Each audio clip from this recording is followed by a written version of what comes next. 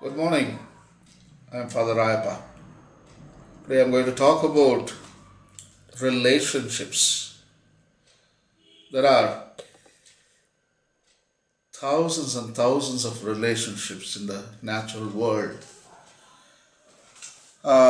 In nature, it is known as symbiosis. Symbiosis. Symbiosis means I depend on you and you depend on me. So this is how all life on earth is designed and structured. Earth is designed for relationships. Actually, it comes from the divine model. Any religion you take, they talk about gods in relationships, and they live in harmony and order. Even there are pantheon of gods, but they live in a communion or communion. So relationship in Christianity, we call it one God and three persons. So they are living in symbiosis. I need you and you need me. So one God, three persons. They are, at the same time, they are separated. They have got their own individual identity. Father, Son, Holy Spirit. In Hinduism, Brahma, Shiva, Vishnu. See, they got their unique identity. At the same time, they can come together, they can mingle like water mingling with milk, or strawberry nectar mingling with ice cream, and they are interpenetrated and intermingling and co-inhering, and they are always together. There is no hierarchy actually. There is no hierarchy there. They are equals. That is the key element in divine moral.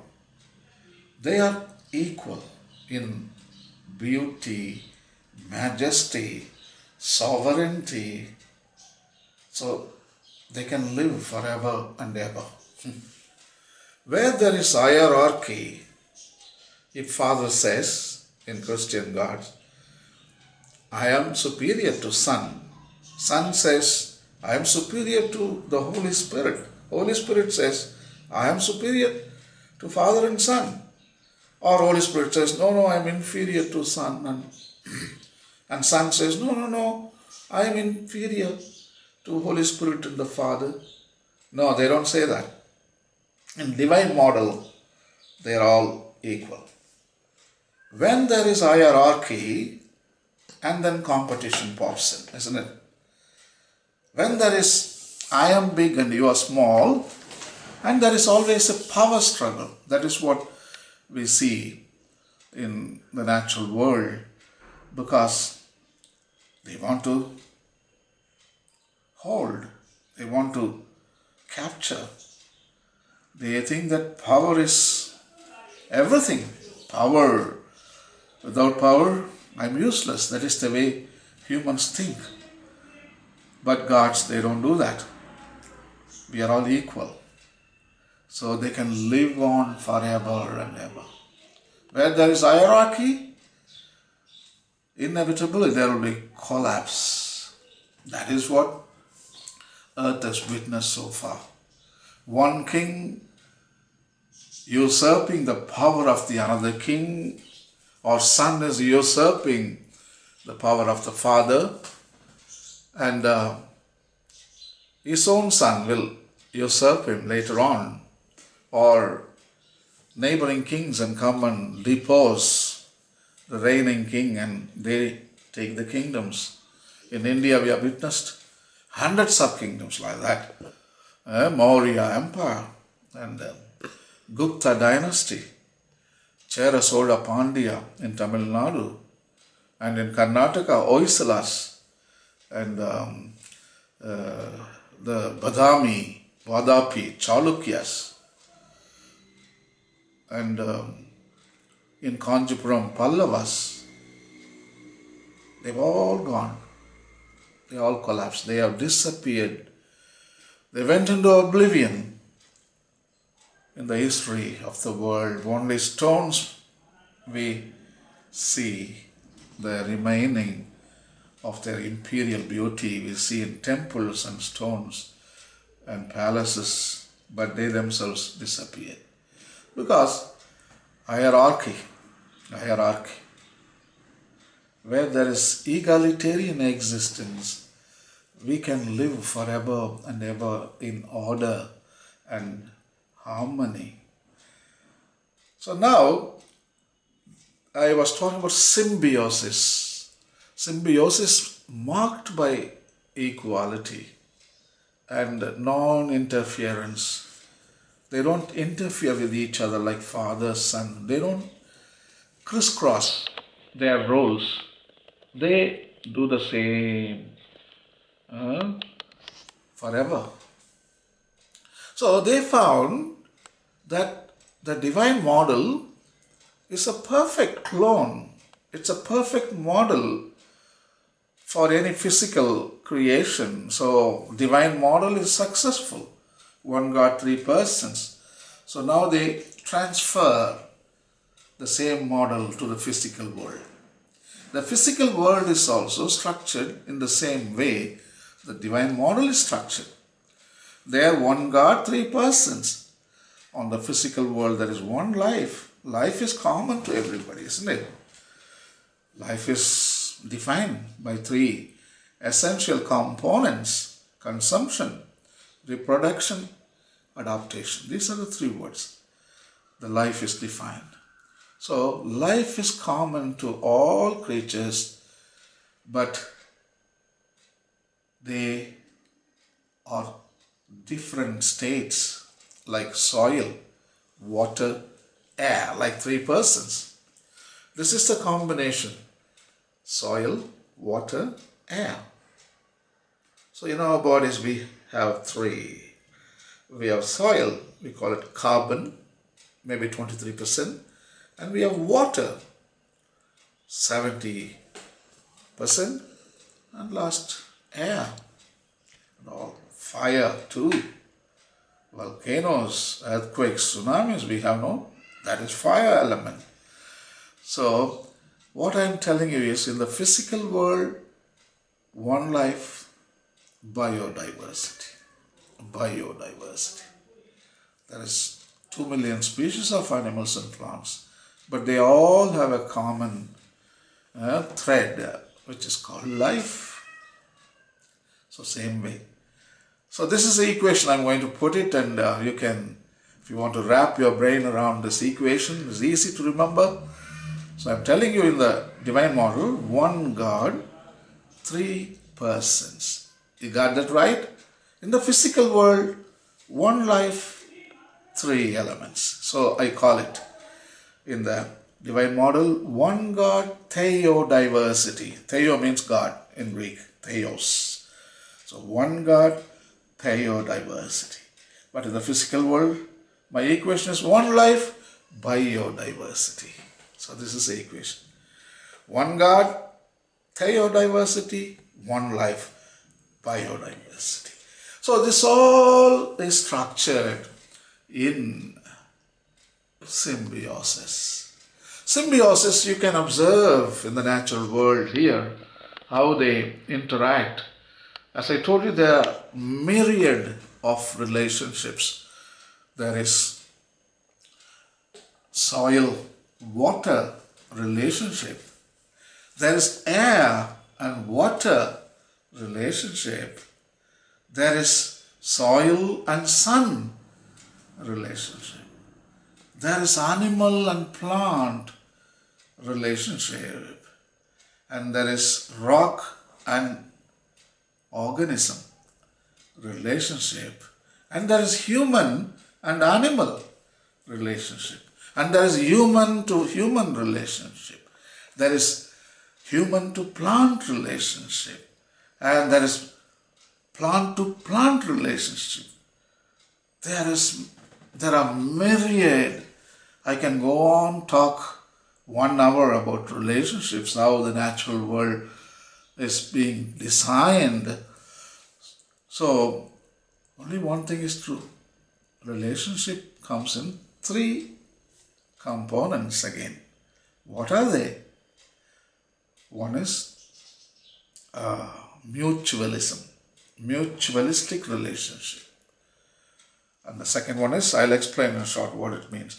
The second one is commensalism. Again, it's a relationship between 2 organisms. And the third one is parasitism. I'll explain. So the first one is mutualistic. In mutualistic, it's very simple. I benefit from you and you benefit from me. It's very simple. Very simple. So, in the natural world, we see so many relationships benefit to each other. For example, in humans, we have good bacteria in the body. For example, mouth, intestine. Actually, the food what we eat, we can't digest if there are no organisms in the stomach which make the food digest. So we have got a lot of amoeba inside. They are good amoeba. In the mouth also. They keep the health of the mouth. They keep the health of the organs. So we benefit from them, and also they benefit from us because they take food and sustenance from our own body. So they are not affecting us. And they are benefiting from us. And we are also benefiting through them because they don't harm us. In another simple example I want to give you is maybe butterflies or bees. You see, bees go to flowers and they take honey, isn't it? So it's a mutualistic. Flowers are giving honey to bees and bees are benefiting.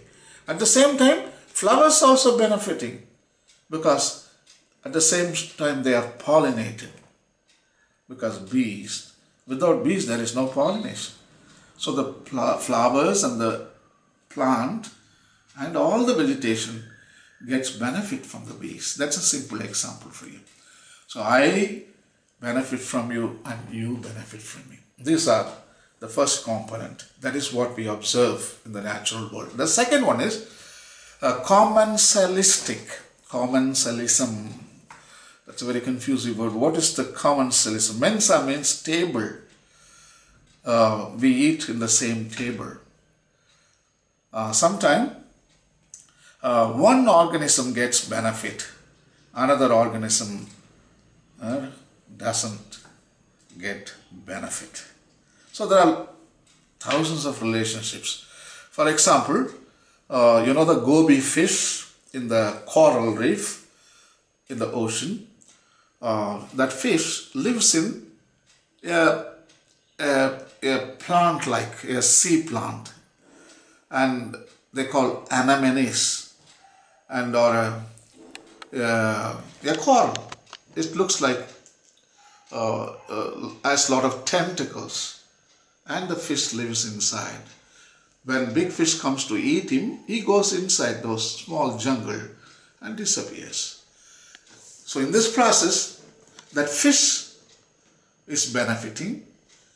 The anemones or tentacles or that bush or the seaweed doesn't benefit at all, and also not gets harmed either. Okay? The plant doesn't get benefit. But there are some viruses in our body. They not viruses, some amoeba, they are not benefiting, they are simply giving you the best and keep the organs healthy. And there are so many insects, they do that. They don't get benefit at the same time. They help the plant life to live healthy. So the third one is parasitism. So this is the important one. Parasitism means parasites. What are they? They are viruses. They cause a lot of damage. And in this relationship, one organism gets benefit, another organism gets damaged. Yes, completely ruined, completely destroyed. So in our body we have so many things, like mosquito for example. He comes and he takes our blood and he is benefiting. At the same time he is putting you in deep trouble called malaria and you get infected. And there are a lot of bad viruses and parasites and in our body itself, and 24 hours our body immune system is fighting against them. And there are white cells in our blood. They keep all these parasites out of the system. So in the natural world there are so many relationships of parasites, and actually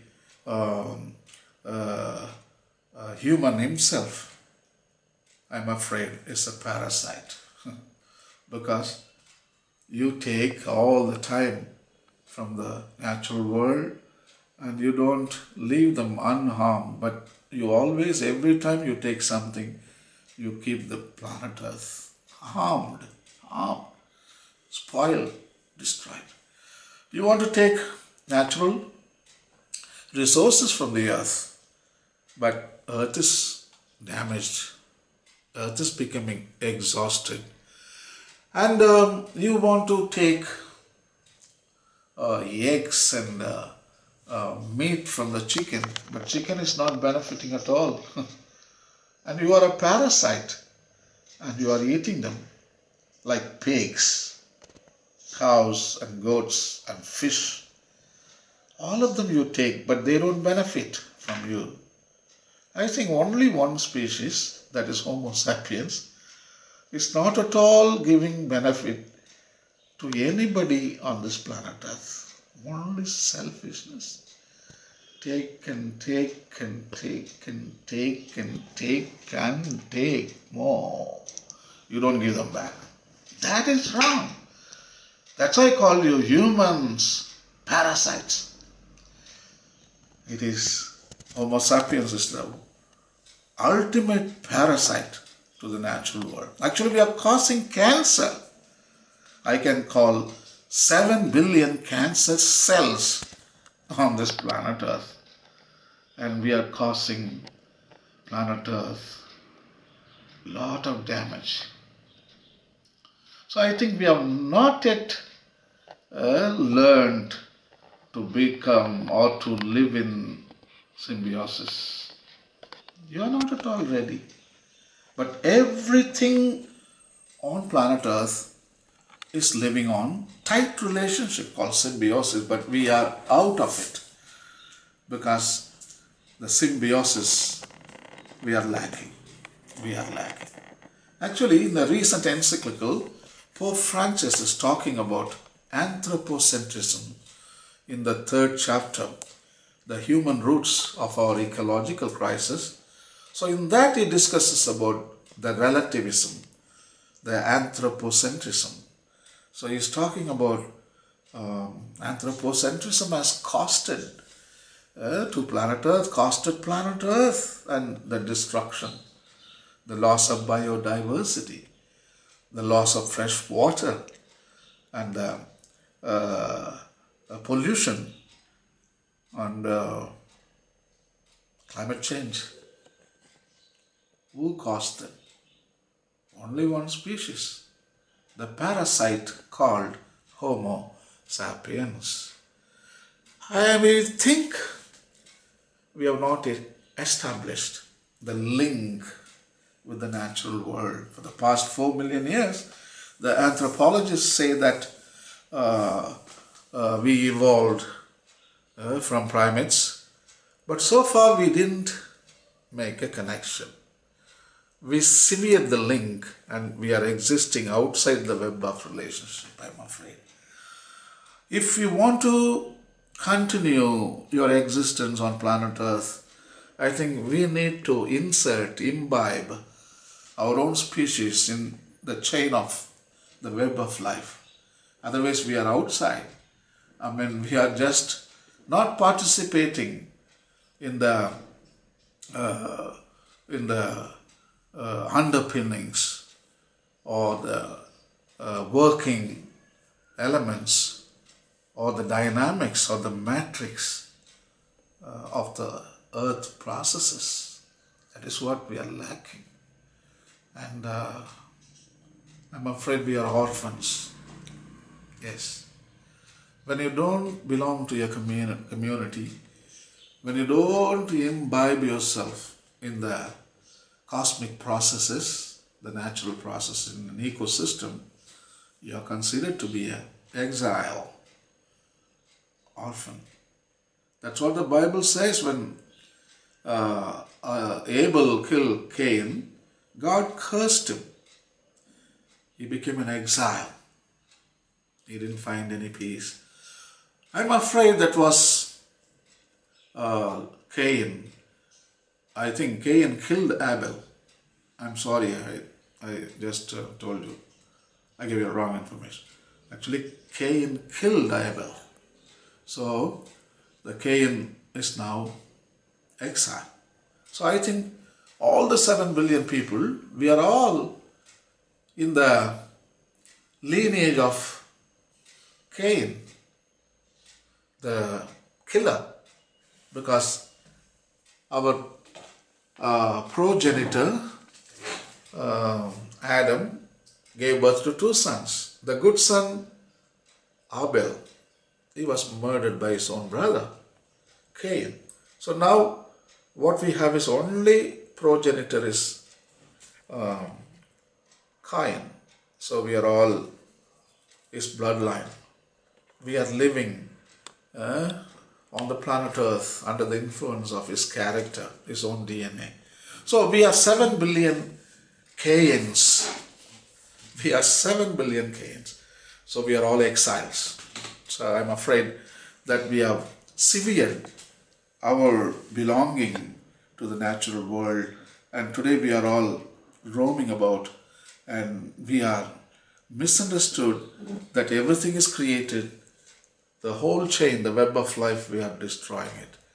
I'm afraid when you destroy the natural world, I think our extinction is inevitable. I'm talking about, this is a 6th mass extinction.